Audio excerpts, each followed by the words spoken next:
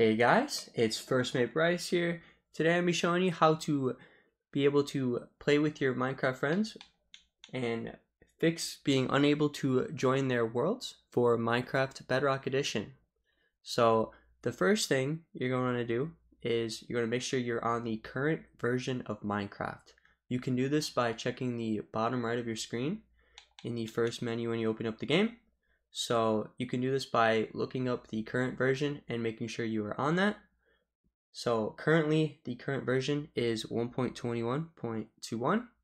So now that I'm on the current version, I'm also going to want to make sure the owner of the world has this setting turned on. So you're going to want to go to the pencil icon on your world and you're going to go over to edit settings and then multiplayer. And you're going to make sure the multiplayer game is ticked on. So if it looks like this, you're going to have to press the button and there you go. And you can also set it to friends of friends or any of this if you would like.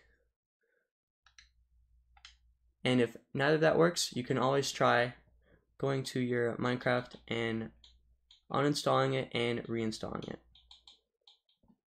So yeah, if my video did indeed help you, feel free to like and subscribe. Thanks.